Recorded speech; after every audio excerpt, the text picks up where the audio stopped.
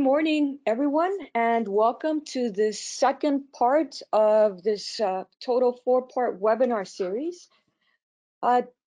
Today, we will focus on talking about JEDI data. JEDI is a LIDAR sensor on the International Space Station, and we'll have a demo on how to access and analyze this data. Now, before we start, I wanted to remind you of some of the kind of key things that we covered last time. So we went through the fundamentals of LIDAR. We discussed different types of LIDAR systems, discrete, full waveform, photon counting type of LIDAR systems. Then we went into specifically ISAT-2, which is a photon counting LIDAR. And we have had a great presentation from Amy Neunschwander about the use of ISAT-2 for vegetation studies.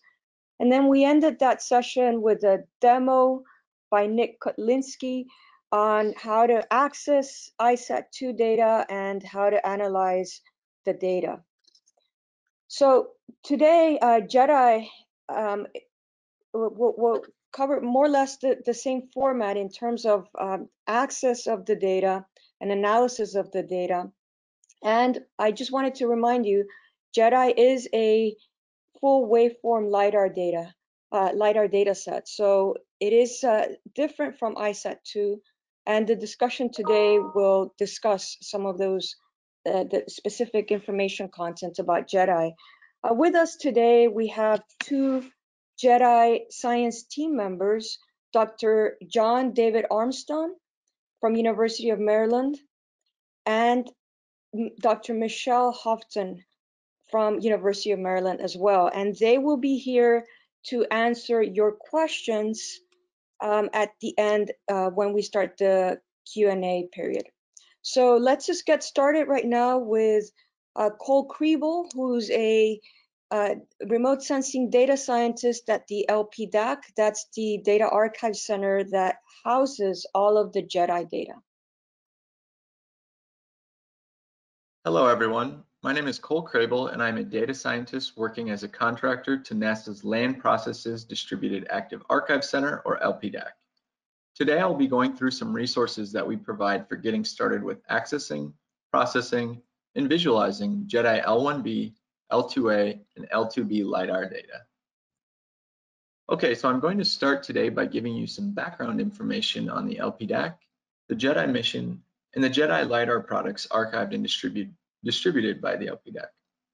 After that, I'm going to set up an example use case for how you might use JEDI data, and then I'll jump into some live demos and walkthroughs of the various JEDI data access, processing, and visualization resources that are available from the LPDAC. Once I have shown you how to find, access, and process JEDI data, I'll give a quick tutorial for how you can start mapping your JEDI outputs in 3D using QGIS. After that, I will provide a live demo of how to extract JEDI version 2 data in Earth Data Search, which, because of the updated metadata and suborbitized granules, we're able to spatially query those files and subset directly in Earth Data Search once those become publicly available. After that, I'll briefly cover our plans to add JEDI into Appears, and lastly show you where you can access our e-learning materials.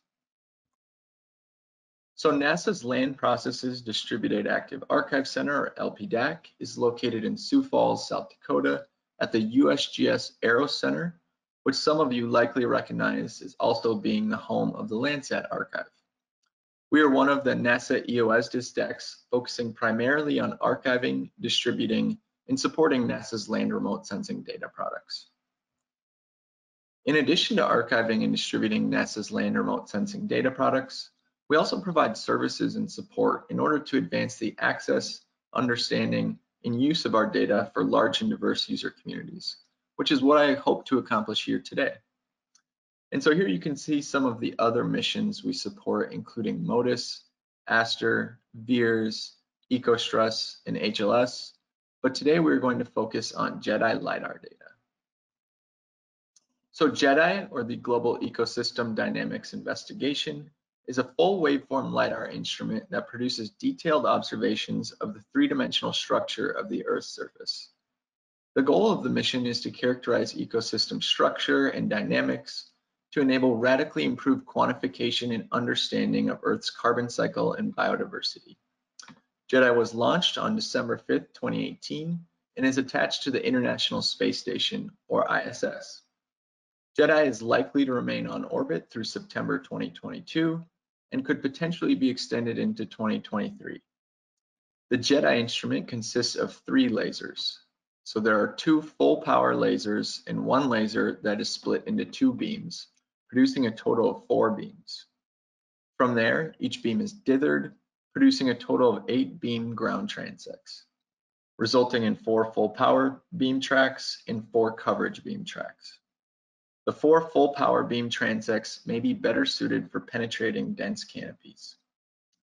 Each JEDI beam track consists of roughly 25-meter diameter footprint samples spaced every 60 meters along track, with JEDI beam transects spaced approximately 600 meters apart in the cross-track direction, for a total cross-track width of around 4.2 kilometers. Being on the ISS, JEDI orbits the Earth 16 times a day between roughly 52 degrees north and south latitudes, but due to the small swath width, JEDI will only ever cover a sample of Earth's surface and is reliant on the orbit of the ISS to acquire new data over new locations. JEDI collects data both during the day and at night, and actually has slightly better data quality at night due to the lack of solar background noise. JEDI does require cloud-free acquisitions in order to successfully retrieve accurate observations of the Earth's surface. JEDI captures full waveform observations that are then used to generate forest canopy height, canopy vertical structure, and surface elevation that can advance our ability to characterize carbon and water cycle processes, biodiversity, and habitat. And then here you can see the data are provided in HDF5 file format. There are 3 publicly available JEDI products that are archived and distributed by the LPDAC. These are currently all version 1 products. However, version 2 products are on the way and hopefully will be made publicly available in the near future. So starting with the level 1 data, we have the level 1B geolocated waveform product, which provides geolocated full waveforms and supporting data sets for each laser shot for all 8 JEDI beam transects. Data sets in this product include the geolocated full waveforms, geolocation parameters, and geophysical corrections. From there, we have the JEDI Level 2A elevation and height metrics product, which takes the waveform data and interprets it into meaningful metrics, including ground elevation, canopy top height, relative return energy metrics that describe the canopy vertical structure, and other interpreted products from the return waveforms. And then lastly, there is the JEDI L2B canopy cover and vertical profile metrics data, which is the product we will focus on mainly for today. The purpose of the L2B product is to extract biophysical metrics from each JEDI waveform based on the directional gap probability profile. Metrics include canopy cover, plant area index or PAI, plant area volume density or PAVD, and foliage height diversity or FHD.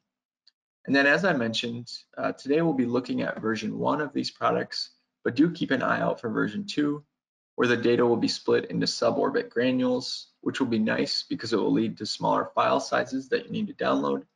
And also there is improved geolocation accuracy at around 11 meters for version 2, compared with around 25 meters for version 1.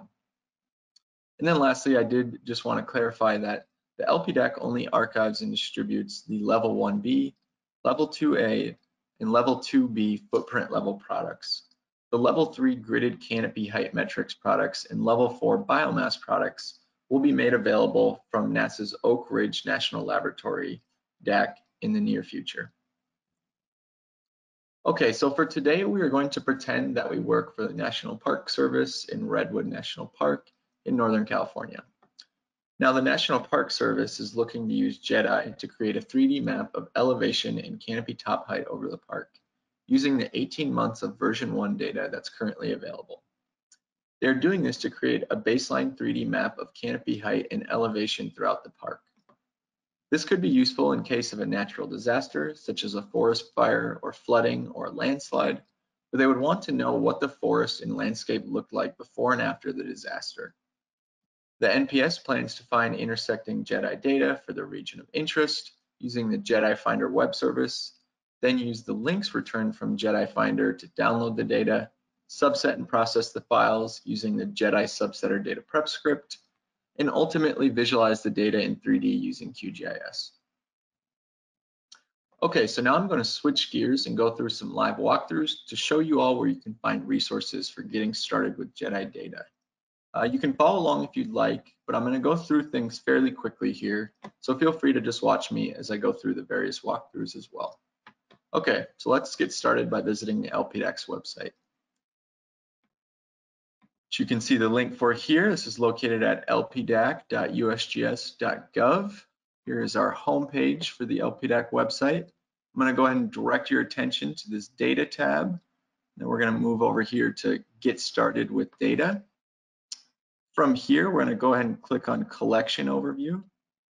So the collection overview page on our website will give you a little background information on all of the missions that we support, including MODIS, ASTER, VIIRS, EcoStress, and HLS.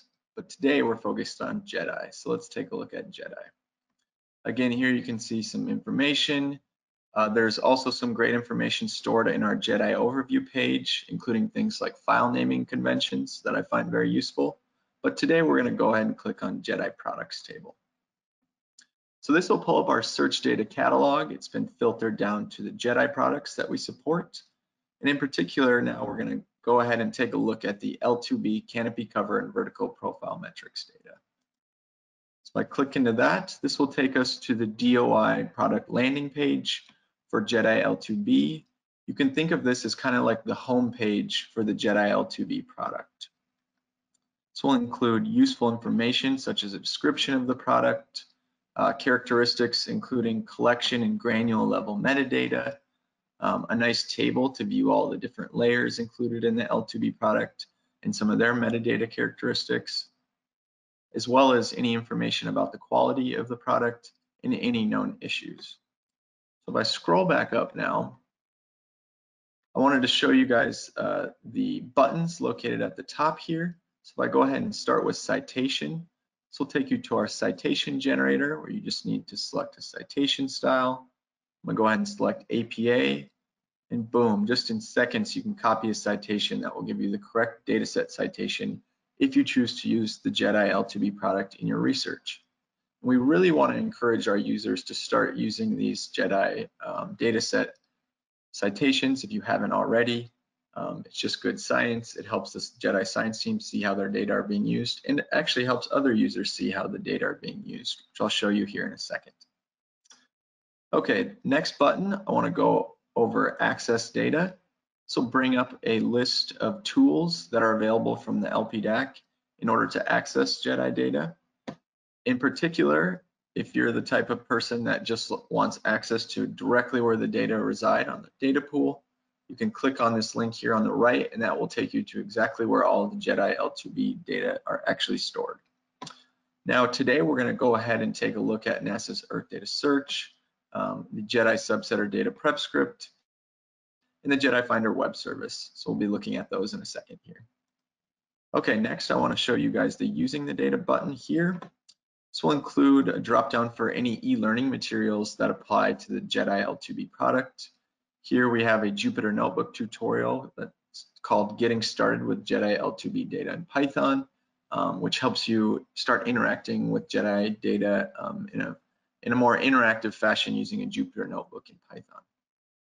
And then we also previously recorded a JEDI NASA Earth Data webinar, and there's a link provided to that as well, so you can watch that recording on YouTube.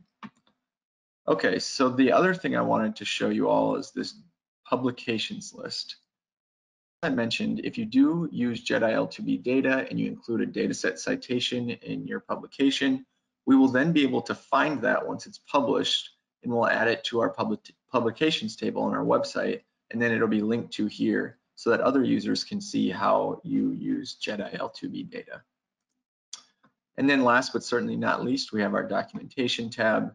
Includes PDFs of useful information such as ATBDs, user guides, data dictionaries, and then also this JEDI spatial querying and subsetting quick guide. which I kind of want to draw your guys' attention to now. Okay, so we created the JEDI spatial querying and subsetting quick guide to provide instructions on how to find granules for a region of interest or do spatial querying, and then also how to perform spatial and layer subsetting of JEDI data accessed either from the LPDAC data pool directly or using NASA's Earth Data Search. So I'm going to go ahead and open up that quick guide.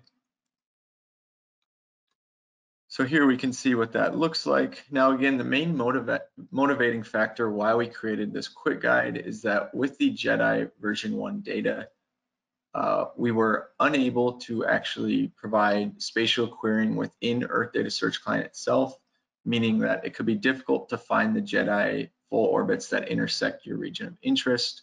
And due to the large file size, you don't want to download all of the data and then find which orbits intersect your region of interest.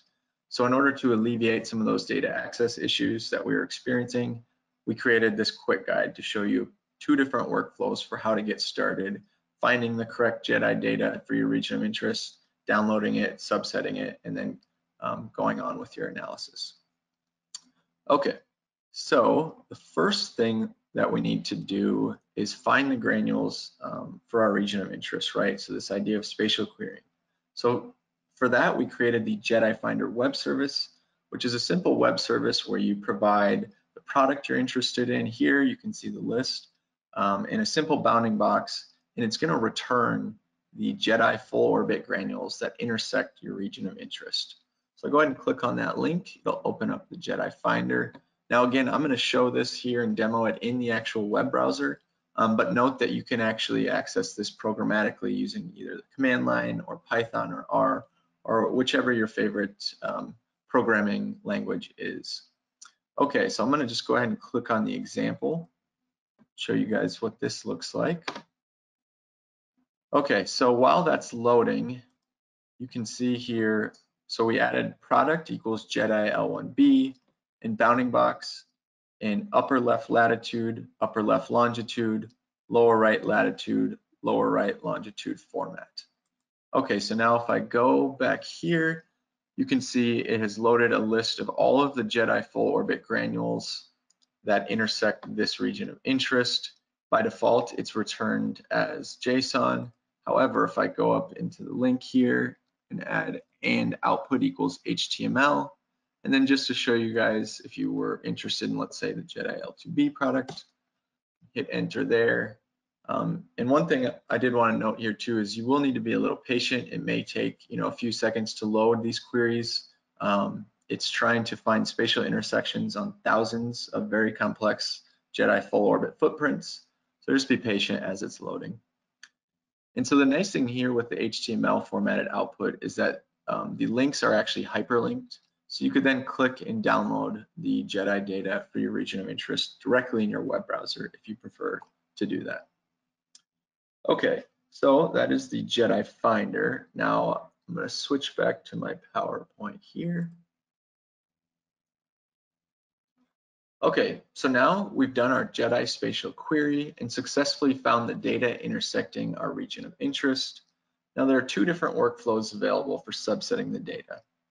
I will show you both options today, but before I do that, I did want to walk through a comparison to help you understand which subsetting tool is right for your workflow when working with the JEDI version 1 data. So here you can kind of work through the comparison table, but in general, I would recommend using the JEDI subsetter data prep script if you are comfortable working with Python in the command line, are able to download the large full JEDI orbits, are looking to subset JEDI files by a shapefile or GeoJSON region of interest, and are looking for the subset output files to be exported as GeoJSON files that can be imported and visualized directly in your GIS or remote sensing software of choice, which we'll show today. Now, on the other hand, I would recommend using the Earth Data Search subsetting services if you're looking for GUI-based subsetting, don't want to download full JEDI orbits before you get started, and are looking for output files in HDF5 format. Now, if you prefer to not download full JEDI orbits, but you want your outputs as GeoJSON, I did want to mention that you can use the JEDI subsetter data prep script to convert the Earth Data Search Client subsetting outputs from HDF5 to GeoJSON files. Also, as I will demo here soon, if you are working with the JEDI version 2 data in the future, it's probably preferable to simply use the Earth Data Search subsetting services and then optionally use the data prep script to convert to GeoJSON if that is your desired output file format. Okay, so let's go back to the quick guide. Okay, so now I'm going to go ahead and scroll down to the subsetting section. So again, there's two different workflows. We're going to take a look at both of them today. They both start by using the JEDI Finder web service so that you can find the JEDI granules over your region of interest. And now we want to actually do some spatial and band or layer subsetting. So the first workflow I'm going to show you guys is by downloading the data directly, which you can see there are instructions for here, and then using a data prep script, a Python script, to actually process the data. Okay, so we found a list of links to the JEDI data we'd like to download. I'm not going to spend too much time here, but I did just want to mention that there are a host of different e-learning materials that we've made available to show you different options for how to bulk download those JEDI granules, including using the DAC to disk tool. We have a set of instructions on using command line utilities like wget or curl. And then also we provided data prep scripts for in both R and Python to take the list of files from the JEDI Finder web service, feed it into one of these scripts, and it will bulk download those files to your local operating system. I'm not going to go through a demo of that today, just in the interest of time. But so today we're going to assume that we went through and we downloaded a couple of JEDI granules so that I can show you the next part, which is to do the actual subsetting. So here you can see in step B, we need to perform our spatial and layer subsetting. And the first workflow I'm going to show here is the JEDI spatial and band or layer subsetting and export to GeoJSON data prep script, also known as JEDI subsetter. So this is a command line executable Python script that will allow you to spatially subset the JEDI files you downloaded beforehand by submitting either a GeoJSON or a shapefile or a simple bounding box region of interest. And then we, by default, return a subsetted list of layers from each of the JEDI products that you've downloaded, but you can always add additional layers if we didn't include one that you need as well. And then again, the script's going to clip and ship those data into GeoJSON files that you could then easily load into your GIS or remote sensing software of choice. So let's go ahead and click on this here and show you what that looks like. This will take you to the LPDAC Data User Resources Bitbucket repository. This is where we host all of the LPDAC's e-learning materials that are code-based. You can see here. Now, what I want to say here is, yes, you will have to actually download a Python script and set up a compatible Python environment in order to execute the JEDI subsetter. But if you're not familiar with Python, I don't want to frighten anyone here. It's pretty simple to get started. And one thing that we really try and do a good job of is giving step-by-step instructions for exactly how to execute everything. So you can see here, you'll need to download the JEDI subsetter Python script. We go through step-by-step instructions for how to set up a compatible Python environment, and then again with how to actually execute the script for exactly what you're looking for. So definitely read through the README before you get started, and we'll give you instructions for how to set everything up.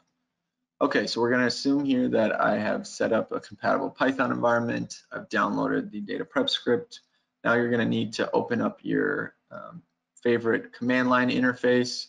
If you're using Mac or Linux, this could be Terminal or it could be Command Prompt in Windows. Here I'm using Commander. This is my favored command line interface. And so you can see here, I've navigated to the directory that I'd like to execute the script in, and I've downloaded the script to. I've set up this JEDI Python environment and activated it. And then you can probably see here, I've ran this previously, so I'm going to go ahead and just hit the up arrow here to pull that command back up.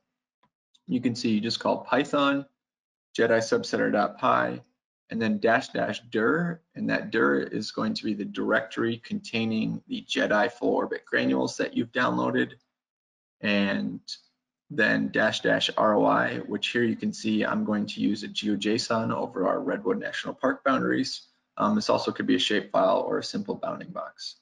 And then there are additional commands, --SDS if you need to add any additional layers that were not included in the default, and --beams if you'd just like to subset and export certain JEDI beam transects. Okay, so I go ahead and hit enter there. So while that starts processing, you should start to see some feedback letting you know that it's going to bulk process through all of the JEDI files that it found. Here you can see it found 3 JEDI files in my directory. One thing here I'll mention too is you will again need to be patient. These are very large and complex files, including millions of shots. And so here, even for a smaller region of interest like Redwood National Park, it may take a few minutes to process these files. Now, again, if you ask for like the entire state of California, obviously it will take even longer, and it's particularly writing that large chunk of JEDI data back as a GeoJSON file may take a few minutes in order to complete. Okay, so we're not going to wait for that. I'll show you guys what the previous run outputs looked like. So now I'm going to go ahead and open up QGIS. Okay, so just to familiarize everyone here, I've loaded QGIS. I've added a Google satellite base map. Here we have the Pacific Ocean on the left, Northern California on the right, and then in cyan are the actual park boundaries for Redwood National Park. A couple other layers that I've included here, including a 2020 NAPE imagery. So NAPE is a optical airborne data set, and I downloaded that from the USGS Earth Explorer. That's not an LPDAC data set, but it is available through USGS Earth Explorer. But it's high resolution aerial photography that makes it really nice and easy to see the landscape, in higher detail than some of our other remote sensing data sets. And then below that one, we actually have the NASA DEM, which is kind of an improved version of SRTM. And that I did extract through Appears, which I'll show you guys a little bit about Appears later on today. And that is publicly available from the LPDAC. Okay, so now we can go ahead and find our outputs.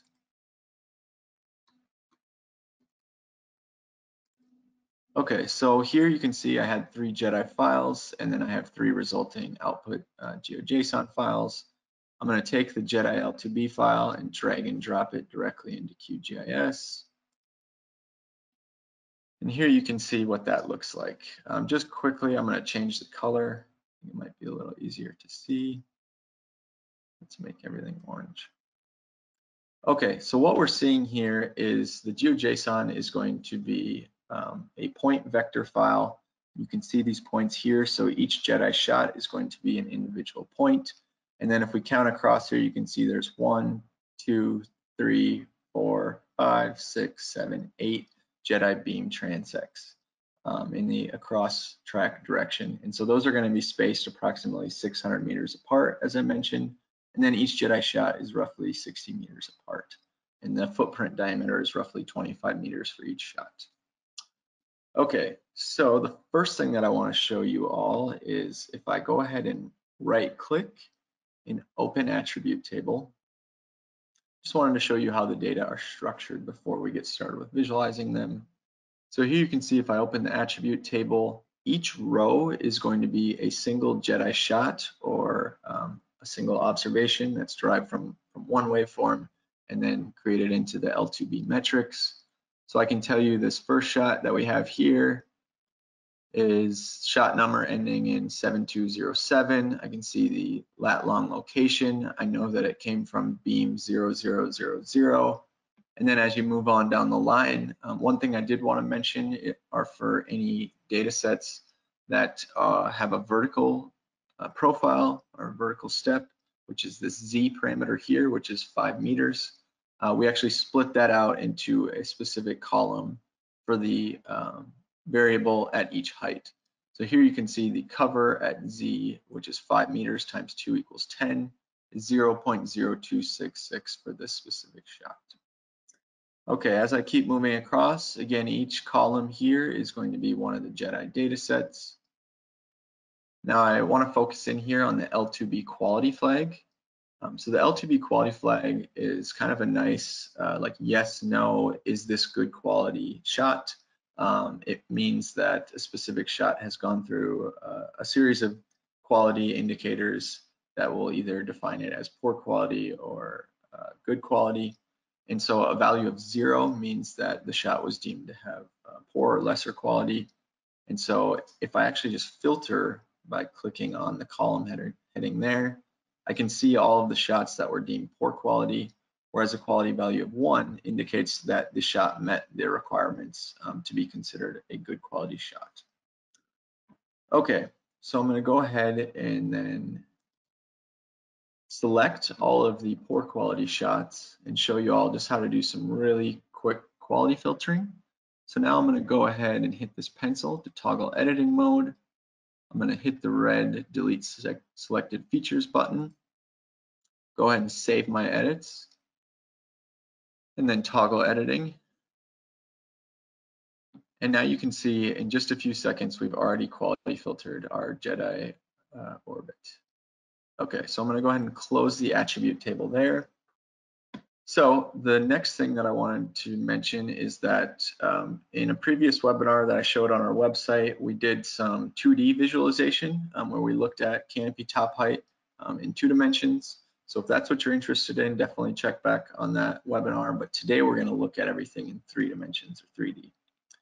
So before I get started, I'm now just going to turn off the Google satellite and the NAPE imagery before I forget. And now I'm going to direct your attention up here to plugins and then manage and install plugins. So today we're going to be using the QGIS 23JS plugin. I really like this plugin, particularly for plotting vector data in 3D.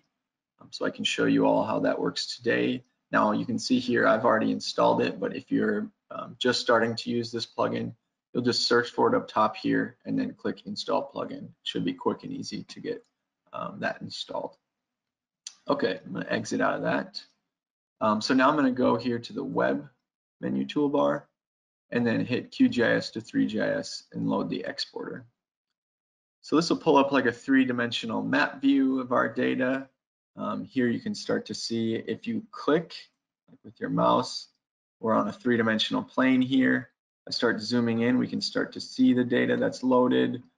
It should automatically detect if you have a digital elevation model loaded, otherwise you can add that here. So here you can see we're using the NASA DEM as our digital elevation model. First thing I wanted to show you guys is how to set this up. So I'm going to double click on this to open the layer properties. So here I like to up the resampling level as high as I can. And then resolution, same thing, get the resolution as high as possible. And then I also really like having a transparent background. So you can check that box there. You can see I've already got those things loaded. And so now we can start playing around and really starting to gain some understanding towards what the elevation and topography of our national park looks like. Just to orient everyone, so in here in blue, this is anything at sea level, the ocean. And then there's kind of this river valley meandering through and dissecting our region of interest, and then higher elevation as we move further inland into California. Okay, so one thing that I always like to point out too is here you can see this black north arrow. For me, when I start working in 3D, it's really easy to get mixed up as you aren't always working in a north up fashion. So I'm going to show you guys here, if you go to scene and then decorations, you can go ahead and add a north arrow. So here we can see we're looking out from over the ocean kind of to the southeast as we move further inland. Okay, so the next thing I want to show you guys is how to actually add the JEDI data. We'll go ahead and check the box there. And here you can see it adds these, to me they look almost like orange tennis balls. So we can go ahead and double click on layer properties here. Now as far as object type, I like using the cone because I think it looks like little Christmas trees, which makes it easier for me to visualize canopy top height in terms of the elevation of the trees. The Z coordinate coordinate, we want to go ahead and snap this relative to the NASA DEM elevation. And then here under radius, I always like to put in 25 here, indicating the 25-meter footprint diameter of each Jedi shot. And then expression here for height, we're going to actually add RH100 divided by 100. Now, the reason why we add this expression instead of just RH100 is that in the L2B product, RH100 or canopy top height is stored in centimeters. So here we're dividing by 100 to get back to meters, which are the units that are used in our 3D map. Okay, so we can go ahead and hit OK there. And now it should start to load our Jedi canopy top height. And another neat feature here is if you press Control while you move, it will stop you from moving on that third axis. It's really easy to get kind of flipped around, so just keep that in mind. But here we can start to see areas where there's low canopy height, not surprisingly over the river valley, and areas where there's high canopy height, as we move forward into the hills. So you can start playing around there and see the vertical structure from the Jedi data. Okay, so now lastly, I want to go back and load the NAPE imagery back in. So again, this is high resolution aerial photography. It's available from the USGS Earth Explorer. I think it's captured every 1 to 2 years over most of the continental US. But since it is very high resolution, this TIFF here is actually around 11 gigabytes. It will take a little bit to load. All right, and here we can see that that data has loaded. And now we can really start to gain some understanding into our region of interest. You can see as we move further inland, the topography, some high relief, some bigger hills, and confirmed from the aerial photography, we're seeing these large redwood tree canopies. Now I really wanted to focus in here on this particular area. So we have the river valley we can see here, and we have kind of over the high relief terrain as you move up the river valley, seeing really tall canopy heights retrieved from Jedi.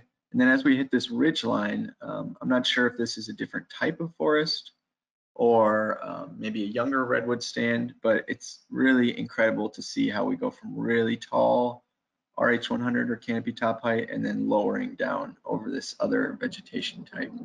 I just think that's fascinating what we can see in the third dimension using Jedi data. And then in the context of natural disasters, you could use this, save it off as kind of a baseline 3-dimensional map of the national park.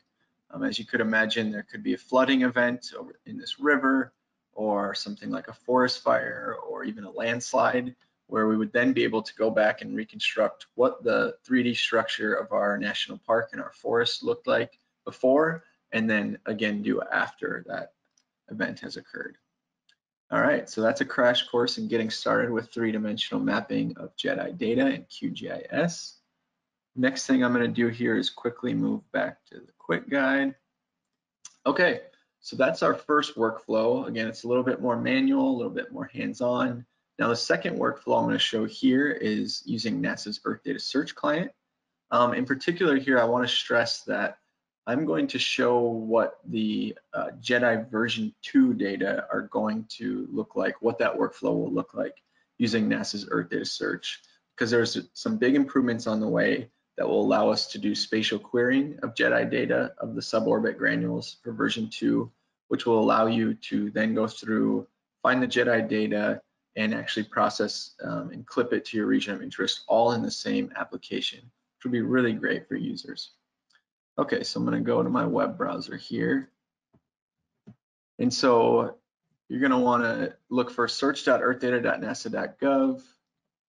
But I'm going to show you guys, again, this is just a demo from a test environment on a non-public data set. So we have some example version 2 data available that I can show you guys here. Okay, so this is NASA's Earth Data Search client. For those that aren't familiar with it, it's really the search portal for all of NASA EOS data holdings, not just LPDAC, not just Jedi, But today I'm going to focus very specifically on how to access JEDI data and look at the subsetting services that will be available with version 2. And also I did want to mention for any of you that are interested in using ISAT2 data, the workflow of using these subsetting services for ISAT2 data is very similar as well. Okay, so we go ahead and type in JEDI in the search bar. I should probably mention you will need a NASA Earth data login account in order to access JEDI data, so definitely go ahead and get signed up for one. It's really quick and simple and obviously free to get signed up, but you will need to log in order to access those data. Okay, so I search for JEDI. This first product that comes up here is the L2A elevation and height metrics data, version 2 again. Again, these aren't publicly available, but will be in the near future. I'm going to go ahead and click into that product. And then we're going to pretend today that we want JEDI data over the country of Kenya. So let's go ahead over here, hit that box, and let's draw a bounding box over Kenya. And what you'll start to see here in these green lines are that it's going to actually find the spatial intersection of JEDI suborbit granules that intersect our region of interest, which is great news and big improvement for version 2. If I zoom out here a little bit, you can kind of see how those granules are being split up. So here to here, you can see there's 2 different suborbits, and then here to here, 2 different suborbits. So already that in itself will lead to smaller file sizes, but they will still be pretty big files. But we've got the JEDI EGI subsetting services for that. But what you can see here is that we can go ahead and click download all, this green button here. And then here, we're going to go ahead and demo the ESI subsetting services. So if I go ahead and hit edit options, then we're going to go ahead and check customize ESI. And then if you scroll down, there's an option here for spatial subsetting. So I'm going to go ahead and click to enable that. And what's really nice here is that it will load the bounding box coordinates from the shape that I drew directly in the map. And then if I keep scrolling down, we also can do band or layer subsetting. So here I should kind of explain the way that the JEDI data are stored in this hierarchical data format, HDF5, is that there is a main group for each beam transect. And then under that, which you can see here, if I open up this directory symbol, are all of the different data sets that were collected by this specific beam. And so you can see if you open a different beam, it has the same data sets, but collected by a different one of the other 8 different beams. So if you wanted to, you could start selecting and deselecting specific beams or specific layers within beams that you're interested in. Let's say that I need the beam data set, so I check that on. Once you're satisfied with the different layers that you've selected, go ahead and hit done, and then download data. So this is going to submit a request to those JEDI EGI subsetting services. They're going to actually take the source data and clip it to your region of interest and subset down to the layers that you've requested. And they're going to keep it in the native format, the HDF5 format of the source data. So you could then, if you did want to convert to GeoJSON, you could then run those outputs through the JEDI subsetter data prep script in order to export to GeoJSON.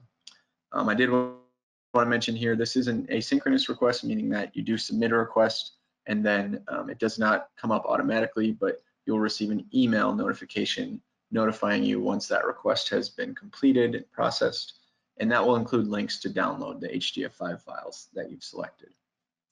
All right. So that is what the workflow will look like for using JEDI version 2 data in Earth Data Search Client. Okay, so one other thing that will be new with JEDI version 2 is that we are working on integrating the L1B, L2A, and L2B JEDI version 2 data into APPEARS. For those that aren't familiar, APPEARS is the application for extracting and exploring analysis-ready samples. It's an easy-to-use web application for accessing, processing, and visualizing geospatial data products, including other collections that you may be familiar with, such as MODIS, VIIRS, EcoStress, Landsat ARD, and a few different digital elevation models. We are planning to offer Jedi as area samples, meaning that you would define your region of interest. Here I've drawn a polygon over the Black Hills of South Dakota, and then select the time period of interest that you're interested in and the specific Jedi product or products you'd like to extract. We do plan to offer different Jedi groupings, so you could select either all of the Jedi layers or layers specific to a theme like digital elevation mapping or vegetation mapping, and you can subset by specific beams as well. You'll be able to either leave Jedi in simple geographic coordinate reference system or reproject to a different output projection. Peers will export Jedi data in netcdf4 file format with suborbits crossing your region of interest merged into a single netcdf4 file. For certain layers, such as the Jedi-derived elevation shown here, we will also offer box plot time series. And for categorical variables and quality layers, we will show stacked bar charts representing the distribution of values and what those values actually mean. And then, like with any peers request, your outputs will include summary statistics in CSV format and the output files in netcdf4 format. So stay tuned once Jedi version 2 is released. We'll hopefully have those data in peers shortly after. And then the last thing I wanted to show you all today, again, was our e-learning pages. So all of our e-learning materials for Jedi can be found at this link provided.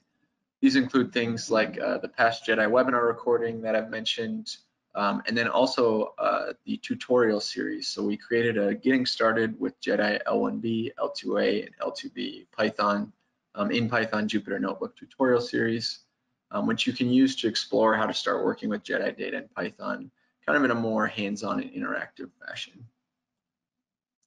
Okay, and then I'm going to end today with our contact slide.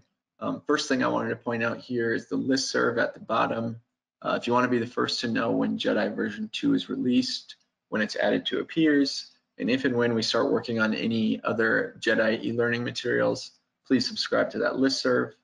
Also, if you have any questions about Jedi as you start working with the data, particularly less data access type of questions and more of the science-based questions, do feel free to post them to the NASA Earth Data Forum. There are probably others who have the same or similar questions. And we've actually set up some of the Jedi science team members with accounts so that they can answer your tough Jedi questions there as well. Thank you all for your time.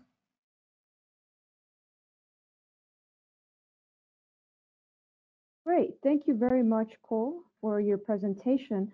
And now, before opening up our Q&A session, I'd like to introduce the two Jedi science team members that I mentioned at the beginning. And perhaps they can say a little bit about themselves. So I'll let John David Armstrong, if you want to introduce yourself to the group, please. Sure. My name is John Armstrong. I'm based at the University of Maryland, where I'm an associate research professor working on the Jedi science team, and specifically working on calibration and validation activities related to the Jedi height, cover, and above ground biomass products. I'm also a member of the competed Jedi science team, where we're looking at enhanced calibration and validation and improved estimation of cover from Jedi, particularly in shrubland and woodland ecosystems globally. Great, thank you Thanks, very Erica. much. Thank you, John. And Michelle, would you like to introduce yourself, please? Yeah, my name's Michelle Houghton. I'm also at the University of Maryland in College Park, and I am in charge of developing the algorithms for detecting the ground and canopy height measurements from the laser waveforms. I'm also the science lead for the Elvis system, which is the airborne emulator for Jedi. And so we're taking a lot of the lessons that we've learned in the airborne environment and applying that to Jedi. Excellent. Thank you very much. And thank you both for being here. So let's start with the questions that we've been compiling.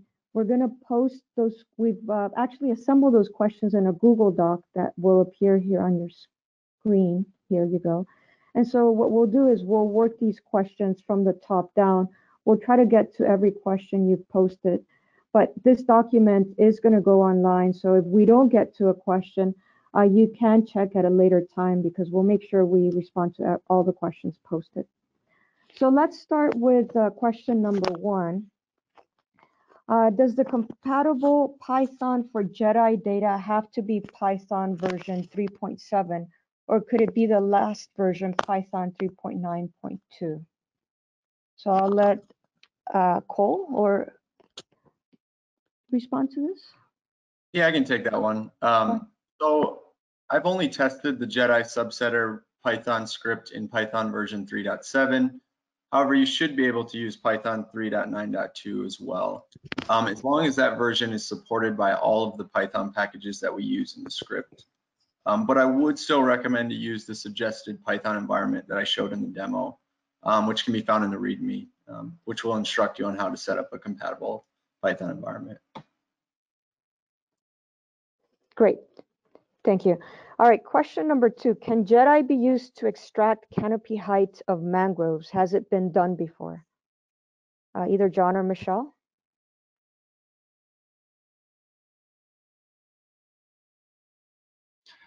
Yes, it has been. JEDI does measure the height of vegetation above the surface. However, inundation will impact the estimation of that canopy height.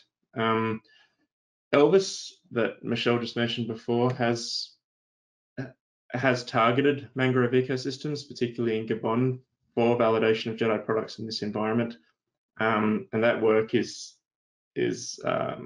underway right now. Dr. Lola Fatoimbo at NASA Goddard Space Flight Center is also a good point of contact for the use of JEDI data in mangroves. Great, thank you. Question number 3, very specific question related to Elvis data. So we've used Elvis and JEDI L2A product at the footprint level in Lope, Gabon, and there's a discrepancy, significant one, between Elvis relative height 100 and JEDI RH 100 in dense forests, taller than 35 meters. The difference seems to be highly correlated with the difference between Elvis and JEDI DTM. Which criteria should be considered if we want to exclude these footprints, or is there any method to calibrate these points instead of removing them? So yeah, the JEDI version 1 data, it used a very conservative approach for detecting signal beneath the dense canopy. So the ground elevations in Gabon, which are about some of the densest canopy that you can experience, are likely to be higher than they should be. So this should get better. It should be improved in release 2. Version 1 files, though, do contain the results from 5 other algorithm settings, and so one of these might help improve your results here. In particular, I would look at algorithm 5 in Gabon, which has a much lower signal detection threshold than the other groups, and so it's much more sensitive to wheat grounds in dense canopy. But I would hope that in release 2, whenever that is available to people, we have automatically picked the setting, algorithm setting for each shot, and that I hope that situation will improve there. Great, thank you. So that kind of segues into the next question. What will be the difference between 1 and 2, version 1 and 2? I could take that. I think there's 2 aspects to this answer. One's on the data quality side, and one's from the data access side. On the data quality, the version 2 data will have a factor of 2 improvement in geolocation. So in version 1 data, the geolocation accuracy at 1 sigma was about 20 to 25 meters. In version 2, it'll be 10 to 11 meters. And so that's getting down to a resolution where we can start to link with, more reliably link with other remote sensing products such as Landsat. The other improvement is what Michelle was just talking about, whereas in version 1, the selected height per shot was using some very conservative algorithm settings. And so we've improved our methods to select which algorithm settings are appropriate per shot based on land cover, signal energy, and where it is in the world. So we'll provide an estimate of which of those 6 estimates we think is the most applicable for that location. From the data access perspective, I can pass it to Cole because I think he'll be able to summarize that best. Yeah, thanks, Sean. Yeah, so from a data access perspective, like I showed in my demo, because these JEDI data are split into suborbit granules, you're going to have smaller file sizes right off the bat. But also because they contain spatial metadata that allows you to see those footprints of the suborbit granules directly in the map view of Earth Data Search Client like we demoed. This will also allow you to spatially query JEDI version 2 suborbit granules directly in Earth Data Search Client. So from our perspective, this will make a really nice data access workflow where you can search for JEDI version 2 data for your region of interest or do a spatial query. Then you can visualize the footprints that intersect your region of interest for those suborbit granules, and then use those JEDI EGI subsetting services to subset the data and download just the specific data that you're interested in. So you don't have to download the source data granules. And then I'd also just add too, there's a few new data sets, including an SRTM digital elevation model data set and a couple of new land cover data sets that should help you in identifying like water persistence, data related to leaf on and off, and urban proportion as well. And then again, as I showed in the slide, we're also interested in adding JEDI version 2 into appears. Great, thank you. So the next question, number 5, can JEDI data be compared and or clubbed with flux tower measurements to compare GPP, NEE, etc. for carbon sequestration studies? Can you provide some references?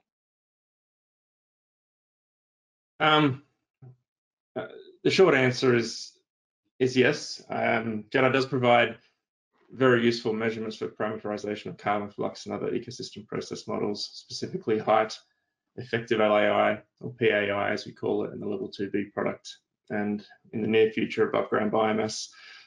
It's not my area of expertise, but I do know like direct comparison of measurements can be complicated by differences in the JEDI and flux footprint size. We do have a new competed JEDI science team that are looking at linking JEDI measurements into such models, and yeah, in the material that emerges from this panel, we can follow up with some references there. But I do encourage people to look at the JEDI website where we list all the latest references from the science team and collaborators. Super. Okay, next question. Number 6, since the canopy height and biomass products from JEDI are not available yet, can one download the raw data and do processing to extract canopy height and biomass? Well, the canopy height products are actually available now in the level 2A and the level 2B product files. So you can download those and get information straight away. The biomass data files are expected to be released in the very near future through Oak Ridge DAC. The level 1B data files, though, they do contain enough information in there to enable you to run or develop your own waveform interpretation algorithms, and then extract the relevant geolocation information if that is of interest to you. Okay. The next question, number 7, are granules the same as the tiles, like in MODIS data? The short answer there is no. So JEDI data are provided as swath data. In version 1, a single JEDI granule includes one entire ISS orbit, whose footprint is roughly 4.2 kilometers in the across track direction.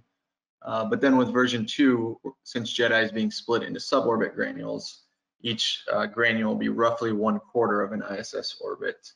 And then I think it's also important too to think of JEDI L1 and L2 data as really as vector data, not raster data. However, as Michelle kind of mentioned too, there are the level 3 and level 4 JEDI products coming in the near future to the Oak Ridge National Laboratory DAC. And those will be gridded raster products, which will be much more similar to MODIS data. Okay, great. So question 8, now focused on the atmosphere. Can JEDI be used to estimate smoke plume heights from fires or aerosol concentrations in urban areas?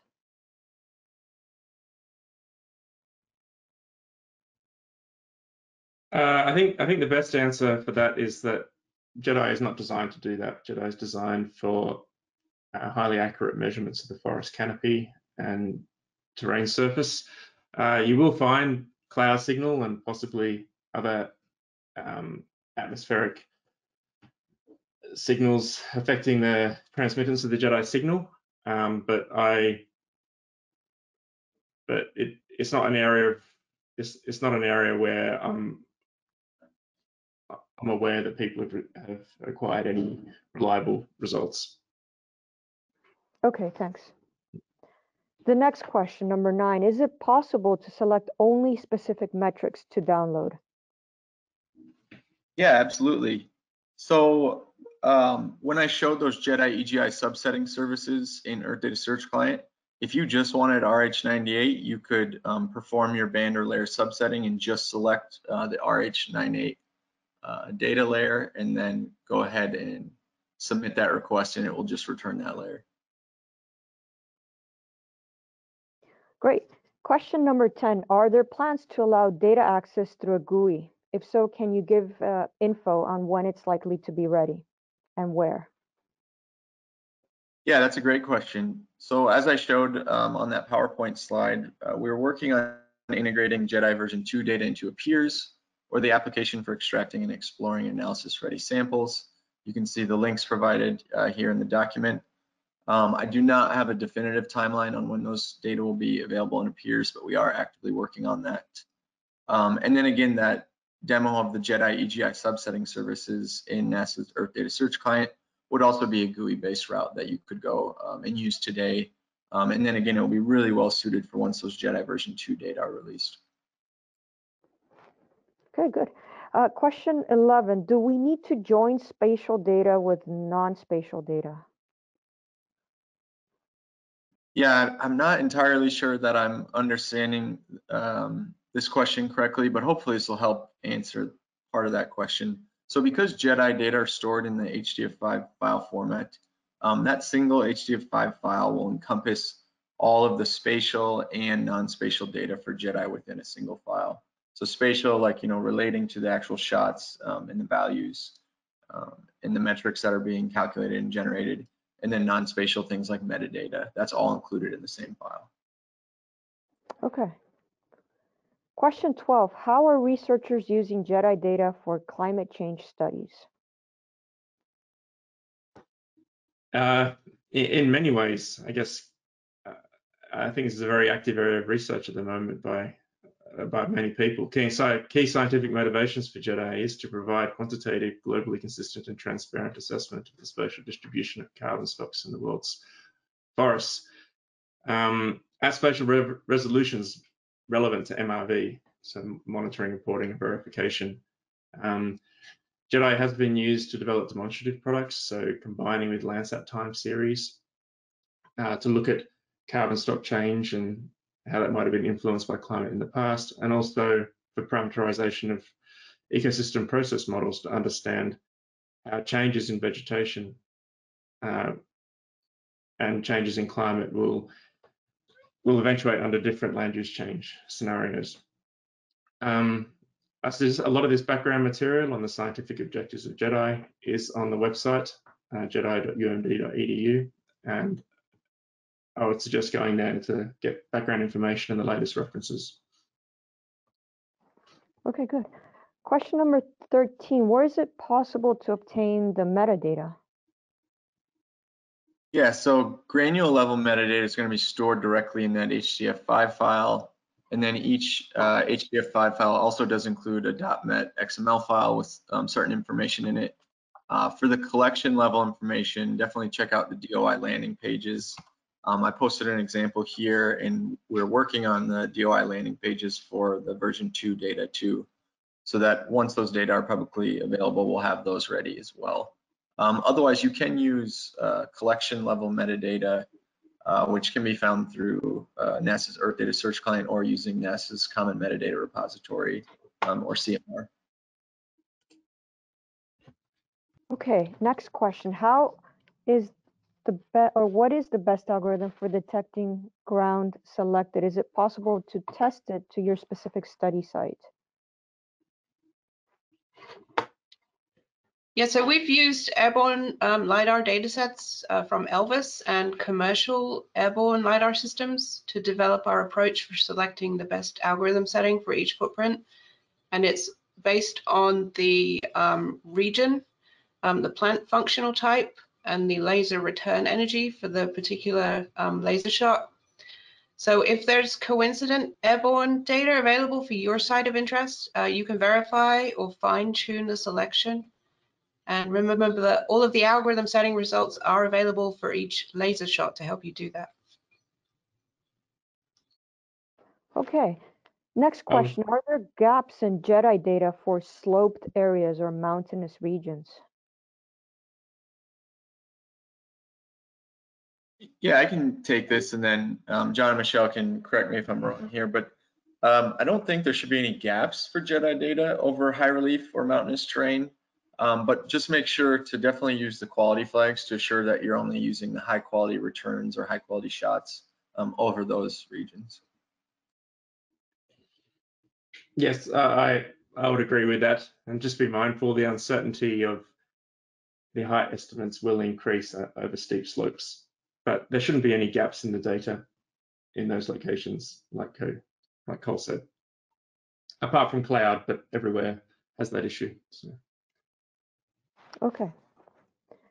Question 16. Does JEDI and the DM use the same geo or datum? Is it possible to use a DM with a different datum and then the JEDI data does not line up?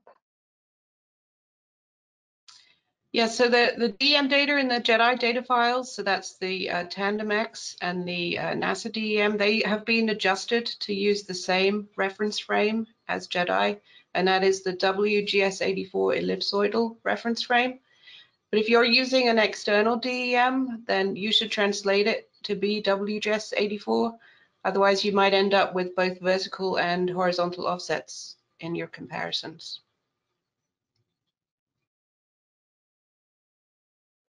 All right. Would JEDI be useful for crops canopy, or would it be more useful for larger vegetation like trees? So JEDI is designed for and more useful for woody vegetation. So as the question says, larger vegetation like trees. One property of the JEDI measurement is the pulse width, and this can make it difficult to separate ground and canopy responses for very short stature vegetation or sort of non-woody vegetation like crops. So yeah, I mean, the short answer is no. It is less useful for crops than it is for trees. Okay. Could you comment on the global forest canopy height, which is an extrapolation of JEDI with Landsat to create a continuous canopy height model? I can. That was led by the GLAD team at the University of Maryland, Matt Hansen and Peter Potapov. I think it's the first, if not the first, demonstration of combining JEDI with wall-to-wall imaging data from Landsat for mapping of canopy height. It does have limitations. It saturates above about 30 meter height, about 30 meters height. And it's based on version 1 data. So some of the limitations of version 1 data, such as suboptimal algorithm setting, group selection, and poor geolocation, have also impacted that product as well. But it was the first demonstration of linking JEDI with Landsat for wall-to-wall mapping.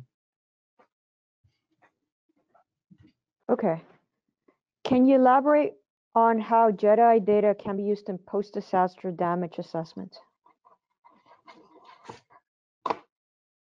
I can give one example.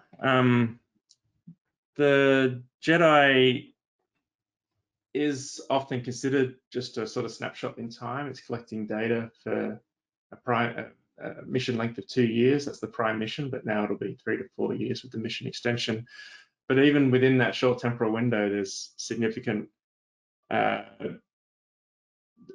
disasters or disturbances, such as the Australian fires in early 2020. And so having measurements pre and post fire can help us assess the carbon stock change, for example, and the carbon that was lost due to that event. Other changes that occur, such as potentially topographic changes, there's also potential there to assess those. All right. Does the Python script have to be in the same directory with the downloaded JEDI data? No, it does not need to be in the same directory as the downloaded JEDI data. You can use that -dir argument to point to the directory containing the JEDI data that you downloaded. Okay.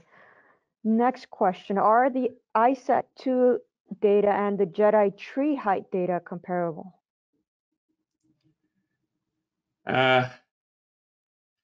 So again, JEDI is designed for the measurement of tree height. ARSET2 was not, but they are producing vegetation height products. In some, ARSET2 and JEDI have fundamentally different measurement techniques. So ARSET2 is a photon counting LIDAR, whereas JEDI is a full waveform LIDAR. And so often in really dense canopies, you might see that ARSET2 has more difficulty than JEDI in seeing through to the ground and getting reliable estimates of height. But in other ecosystems, the estimates may be more comparable. It is an active area of research, understanding how different they are and what the magnitude of difference is over different land cover types. But yeah, that's a good question.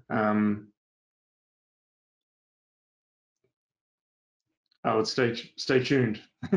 So. Okay. Yeah, I would say that, you have to remember that they're making very different, they're measuring the surface in very different ways. And so you have to be careful when you're doing that comparison that you are cognizant of how each sensor is sensing the surface, and make sure that you're comparing apples to apples. Great. All right, the next one. Can JEDI be used to create above ground biomass carbon maps?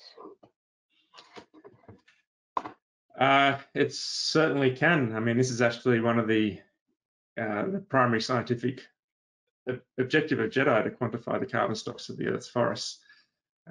We'll be releasing the JEDI L4A product is footprint level estimates of above ground biomass, and the JEDI level 4B product is a 1 kilometre gridded estimates of above ground biomass, and also the uncertainty of that estimate.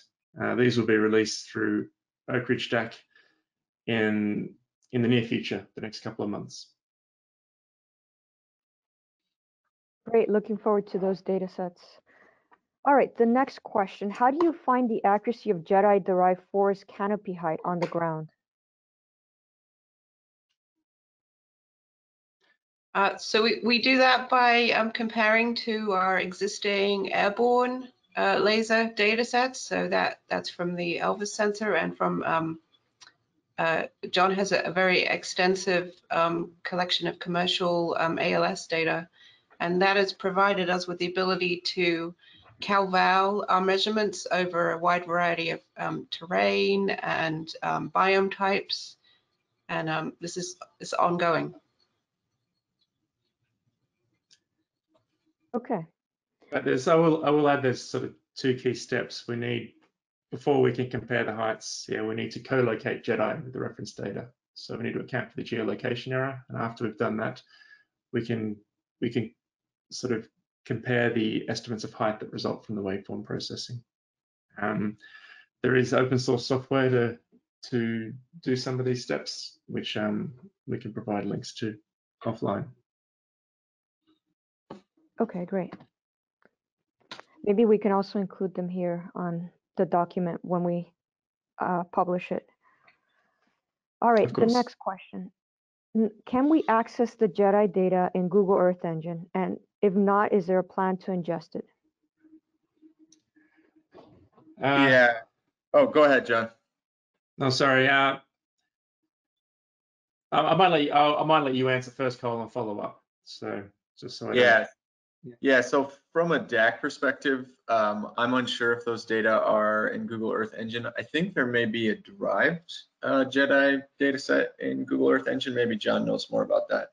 But I do not know if Google plans to ingest those data.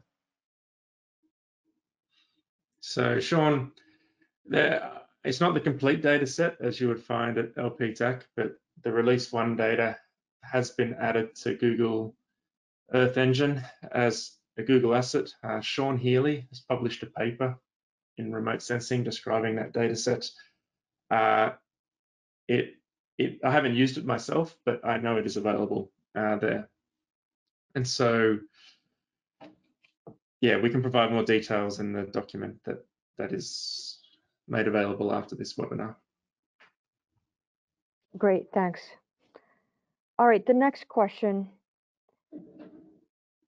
I was wondering, are there any accuracy assessments, or have there been any accuracy assessments performed in mountainous regions for JEDI, such as the Himalayan region? So with JEDI data are compared with airborne LIDAR data over regions where we have the data sets coexisting. It doesn't include the Himalayas at this time, though. Okay. Next question. I have different tree species location data and I want to find their canopy height. Is it possible to use the JEDI dataset with the location data of tree species to find their height and canopy height parameters?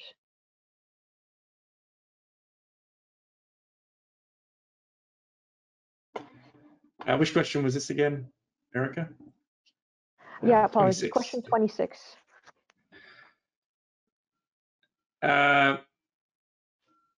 It is, I mean, as I think Michelle has described this before, it is possible to co-locate JEDI data with airborne LIDAR data if it's available.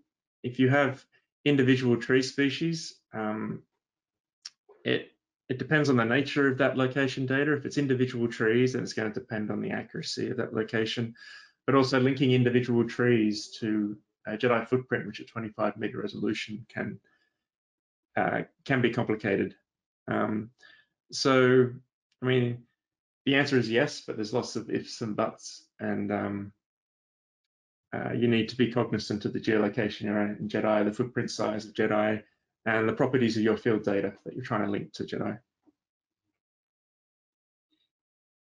Okay. The next question, 27. Are the clouds considered in the quality flag? Yes, those are considered among other quality considerations. Okay. So how would you find the flag that is indicative of clouds? Is it a specific flag for clouds? It's clouds are filtered out using a simple elevation cut by comparison with DEMs and also mean sea surface elevation. And I think it's called the land surface flag, but it also forms part of the other quality flags, as Cole mentioned. Okay, great. Yeah, if you look for the quality flag, that should remove the majority of the clouds that are in there, as well as other shots that don't meet our quality criteria for, say, penetrating through properly to the ground. Okay, great. Thanks for that clarification. Question 28. What is the exact size of the JEDI footprint? That's a good question. Nominally, we say the footprint is 25 meters diameter, but in reality, the JEDI footprint or the JEDI wavefront has a Gaussian shape. And so the Gaussian is often defined by its standard deviation, or sigma, and that's 1 sigma is 5.5 meters, 2 sigma is 22 meters diameter. And that 2 sigma is sort of the diameter at which 95% of the energy is within. Okay. Next question, can we use version 1 data in Appears? No, those data are not available in Appears. So just the version 2 will be available in Appears. Yep, that's what we're working on. Great. Question 30. The temporal resolution is dependent on the ISS, but what is the usual revisit time?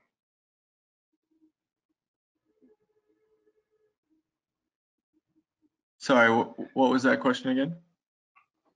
That would be question 30.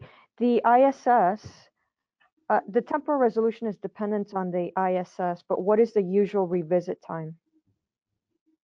Yeah, I would say that I really can't give a good answer to that. I wouldn't say there is a usual revisit time. You know, there's certain areas that will never be sampled. There's certain areas that will be sampled, you know, maybe once, and then certain areas that will be sampled many times over the lifetime of JEDI. I do know, you know, because of the orbit of the ISS, as you approach around 50 degrees north or south latitude, you do see a higher density of observations just because of the orbit of the ISS. But other than that, I suppose you could say it would be, you know, decreasing chance of having observations as you go towards the equator. Okay. The next question, what are the expected spatial temporal resolutions for the L3, L4 products? And how often do you expect one or more beams to sample each pixel? Well, the spatial resolution of the level 3 and level 4 gridded products are 1 kilometer. The products that are being released through Oak Stack in the near future will represent a single temporal epoch. So all the data acquired in the first 12 months of science data collection. The second part of the question, how often do you expect one or more beams to sample each pixel? Well, it obviously depends on cloud cover. I think as we get further and further into the mission and on orbit longer and longer, we will get better geographic coverage on that 1 kilometer JEDI grid. We do have an aim to get at least 2 JEDI tracks per 1 kilometer self the estimation of biomass at the level in the level 4 products. But there will be, because of gaps in coverage, there will be some cells that don't have any coverage. Okay. Next question, 32. How do you generate gridded products from JEDI footprint metrics? So our preliminary or initial release 1 gridded products for the ground elevation and canopy height, or RH100 metrics. In release 1, these are simply the mean and the standard deviation values over a 1 kilometer cell. We're planning on applying some more sophisticated approaches for our subsequent data releases, as well as expanding the gridded products that we're going to provide. Okay, great. Question 33, can we categorize different plants using JEDI? Is it possible to distinguish different vegetation class types, such as orchards from olives or forests? And can the version 1 JEDI data be used for classifying different vegetation structures? Well, in principle, I think yes. So different vegetation types will have different heights and different vertical structure as represented in the JEDI level 2 A RH metrics and level 2B vertical canopy profiles. How well they differentiate different vegetation types, I think we're interested to hear that ourselves from different users and different applications of the JEDI data. But the answer is yes. That is separating different structural vegetation types is one anticipated application of JEDI data. Okay, great. Number 34, can we bulk download JEDI data over an ROI using a shapefile rather than a bounding box? Yeah, that's a great question. So the workflow that I showed in Earth Data Search Client for bulk downloading version 2 data, you can also use an ROI instead of a bounding box. And I think in Earth Data Search Client, you can actually just drag and drop a shapefile or a GeoJSON directly into Earth Data Search Client.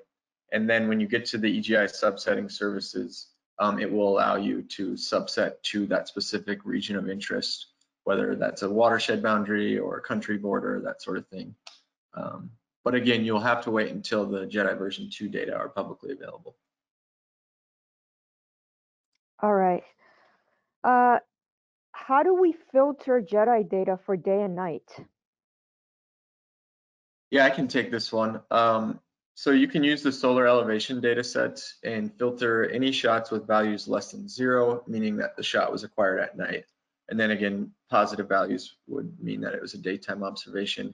And I did want to plug too, I put a link to the JEDI L2 user guide. You know, questions like this and like the cloud filtering, there's some really good explanation in the L2, the level 2 user guide about the interpretation of quality information from JEDI as well. So definitely check that out. All right, so the next question, do we need to combine the level 1A data with level 2A, level 2B to generate tree height? Question 36. Well, we've done that for you. If you look in the level 2A and the B data, you will see in there that there are already estimates for tree height. It's called the RH metrics. So we've gone in there and we've applied some waveform algorithms to extract out those particular measurements for you. But if you're interested in developing algorithms of your own to do this, or developing new products, then the level 1B dataset contains a geolocated laser retained waveform, and it should have all the information that you need to do that. But we have given you an initial cut of those height and topography products in the level 2 already. All right, nice. 37, does it make more sense to think of the 5-meter height variables as integrations over an elevation range, say for example, from 10 meters to 15 meters above ground, or as very thin cross sections? I can certainly try and answer this. The vertical profiles of cover and PAI are sort of cumulative profiles, and so they do represent an integration over a height range, such as top of canopy, 0 to 5 meters or 0 to 10 meters. The plant area volume density profiles are in units of meter squared over meter cubed, and so they do represent discrete vertical bins and the area of plant material within those bins. I think that's the answer to the question, but yes. Okay, good, thanks. All right, so what is the vertical accuracy of JEDI? Number 38. It's the $1 million question. So the vertical accuracy is dependent on several things, and primarily at this point with our release 1 and release 2, the main driver on that is the horizontal accuracy. Release 1, that was in the 20-meter range. For release 2, that has improved to be about 10 meters. So that means that it makes it easier to determine what that vertical accuracy truly is. And so with release 2, by comparison to sort of our airborne ELVIS and ALS data set, for ground measurements, we're about in the 3-meter 1 sigma range, and similar for the RH 98 values. John, you might want to add to that.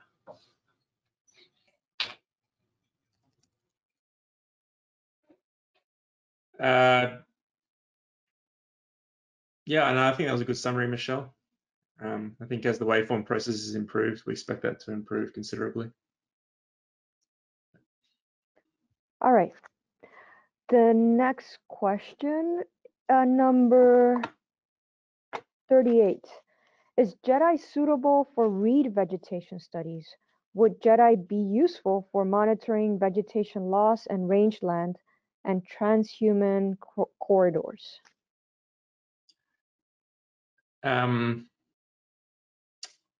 I think this will have a similar answer to one of the earlier questions. So sort of reed vegetation is, my understanding, it's very short statured, so it'll be it can be very difficult to separate the canopy and ground signals in those environments. JEDI in rangeland environments, so typically grasslands, so it'll have the same issue. So separating changes in non-woody canopies will be difficult, very difficult. But those rangeland environments also include trees and shrubs, and there is potential to use JEDI measurements to look at changes in that component of those ecosystems. Okay. So I guess the added complexity here with reed is that it is a vegetation that is primarily, but not necessarily, found in water. So one of the characteristics is there might be water underneath. Yeah, okay, so yeah, inundation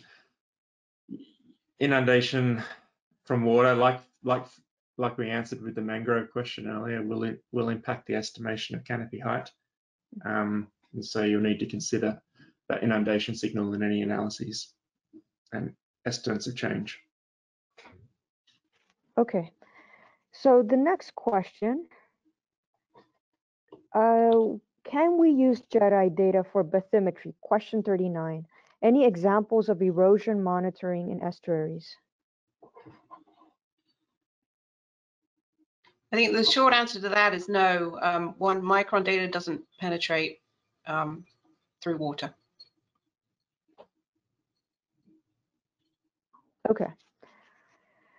Question 41. Which data level or attributes would you recommend to derive a measure of ecosystem complexity? It depends how you want to define ecosystem complexity, but I think the vertical profiles, the vertical canopy profiles and the level 2B product would be quite useful for defining the vertical complexity of vegetation.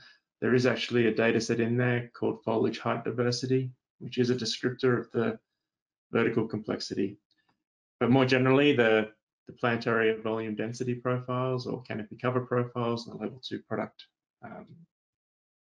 will be useful for that application. Okay. The next question is the lifetime of JEDI on the ISS related to upgrades to the equipment, e.g. tunable lasers?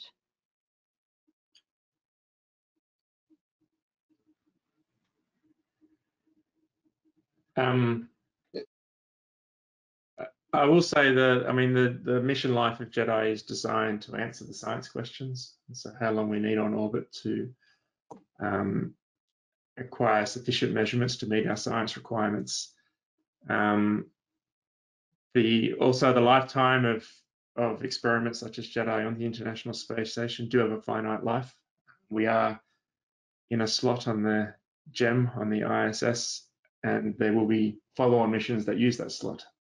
But we have applied for a JEDI mission extension, and that should see the JEDI life continue until hopefully 2023. Right. Yeah, there's in terms of the actual instrument itself, there's nothing life limiting as part of the engineering. Okay, good. Question 43, can the LIDAR above ground biomass model developed from airborne LIDAR be applied to JEDI directly?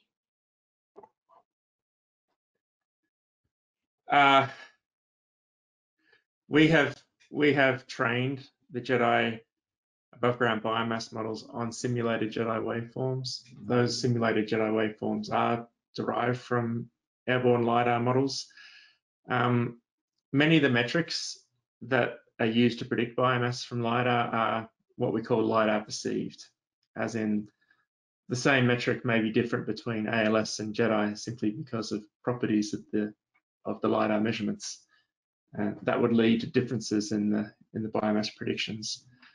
And so if you just have a model based on top canopy height, under some circumstances, that model may be transferable.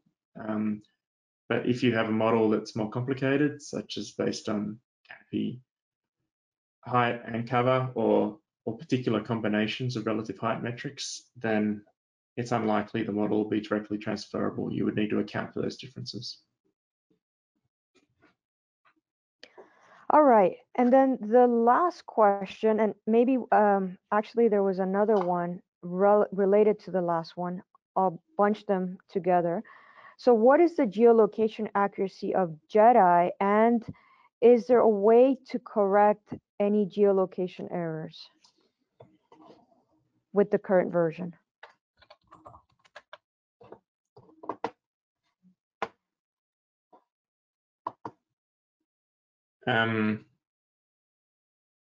So I guess I can answer this. The version 2, the geolocation accuracy of the version 1 data at 1 sigma, mean 1 sigma was 20 to 25 meters.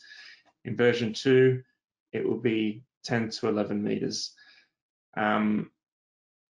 That geolocation error does have a systematic and random component. If you have airborne LIDAR, such as Elvis, or commercial airborne LIDAR covering a large enough area, it is possible to co-locate those data and account for the systematic error component.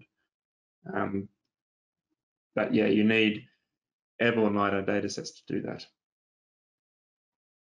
Right, okay. And all right, one last question that we got. As given that Jedi works in the 1064 nanometer and ISAT 2 532 nanometer, is there an advantage of Jedi as far as forest studies are concerned?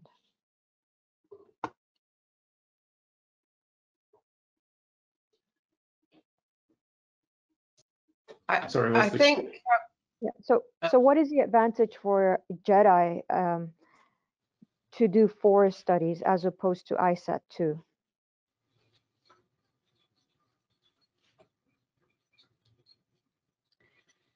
Well, do you want to take Jedi was. I can start it. I was going to say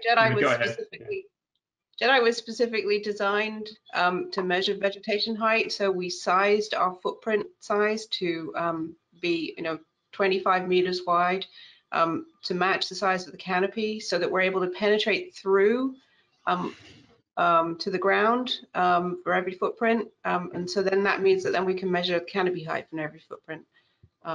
So that is our primary measurement. And so yeah, we designed everything to be able to do that.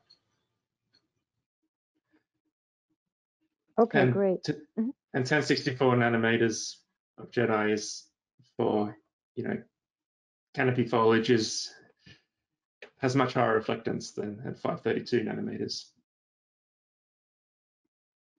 which ISAT 2 operates at. Great. All right, so with that, we'll close this session. We will be posting this document online. Thank you to our guest speaker, to Cole Kriebel, and to Michelle, and to John.